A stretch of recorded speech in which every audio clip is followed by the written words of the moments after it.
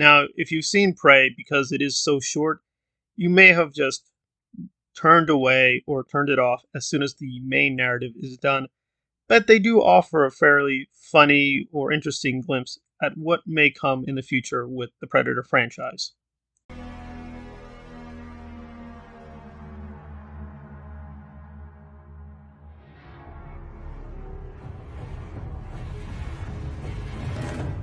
So it's not a lot, and what we have to speculate about is small, so we have to be careful. Now, with this version of the Predator, we basically see the Predator go back a long time in the past, because, again, the Predator we know from the first film was in the 1980s, and then Predator 2 is technically in the far future of America.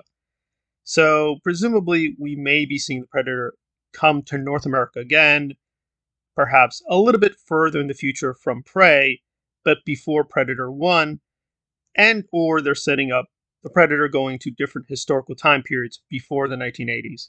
And already there's speculations that the sequel will take place in World War One, World War Two, or in Japan.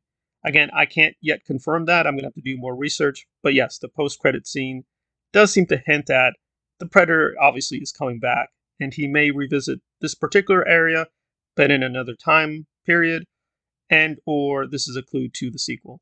And there we are with the post-credit scene in Prey. Thank you for listening.